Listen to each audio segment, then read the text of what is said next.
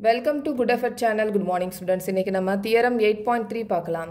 Theorem 8.3 if each pair of opposite side of a quadrilateral are equal then it is a parallelogram. So இங்க opposite side of a quadrilateral each pair of opposite side of a quadrilateral are equal னு சொல்லிருக்காங்க. So இப்ப pairs of opposite sides அப்படினா இது ஒரு pair இது ஒரு pair. So இந்த pairல AB is equal to CD and BC is equal to AD.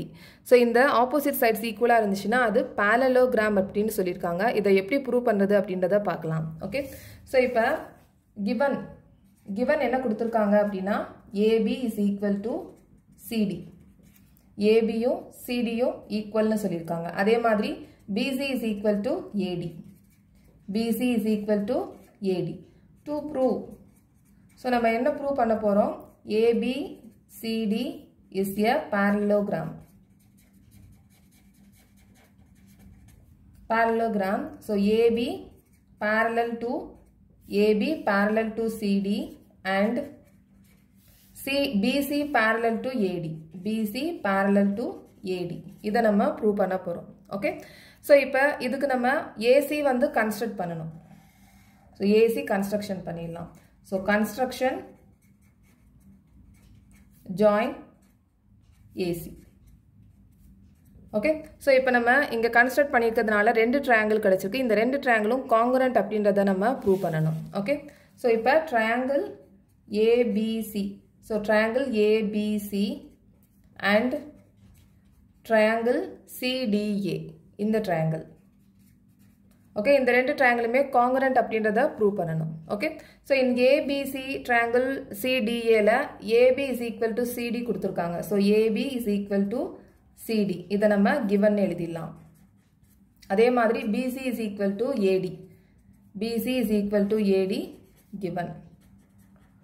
AC வந்து இங்க common. ரெண்டு triangleக்கு இது common. Okay. So AC is equal to CA. Okay. AC is equal to CA. Common. Okay. So இப்ப இது எந்த congruence rule congruent ஆயிருக்கு அப்படின்றத பார்க்கணும். Okay. So இந்த triangle side side side. அதே மாதிரி side side side.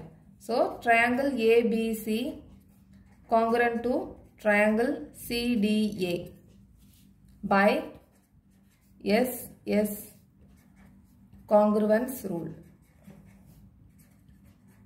Congruent ஆயிருக்கு. Okay. So இப்ப AB is equal to CD னு சொல்லிருக்காங்க. இப்ப இந்த AB சைடோட opposite angle இந்த ஆங்கிளும் CD சொல்லிருக்காங்க. CD ஓட opposite side இந்த ஆங்கிளும் equal. Okay. So இத நம்ம angle 1 இது angle 2 னு போட்டுக்கலாம். Okay. So angle 1 is equal to angle 2. இப்ப இத பாத்தீங்கன்னா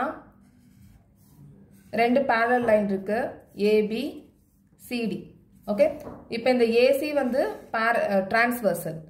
AB parallel to CD, AC வந்து transversal. Okay. So இப்போ இந்த C இந்த ஆங்கிளும் okay இந்த ஆங்கிளும்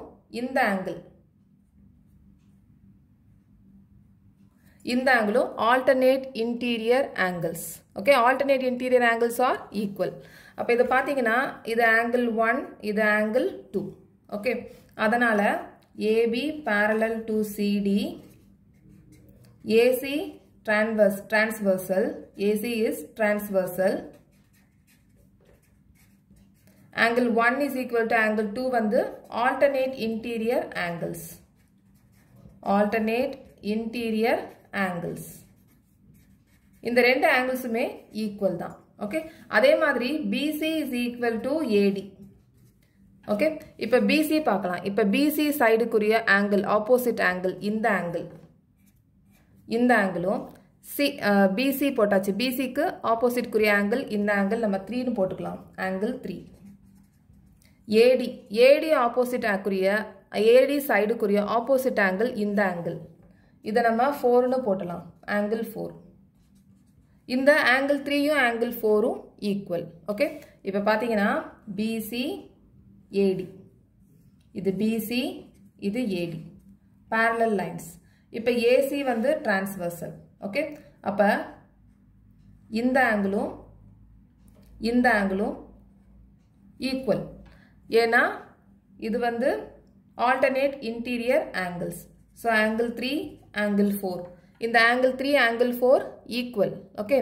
So BC, AD equal. இந்த angle 3, angle 4 வந்து equal. ஏன்னா அதே மாதிரி alternate interior angles னு எழுதிடலாம். Alternate interior angles. இதுல BC parallel to AD. AC is transversal.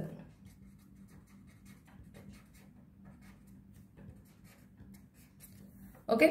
So இப்போ angle 1 is equal to angle 2 and angle 3 is equal to angle 4. Okay. இது ரெண்டுமே alternate interior angles. இந்த pairs ரெண்டுமே alternate interior angles. Then ABCD, then AB parallel to CD and BC parallel to AD. ABCD is a parallelogram.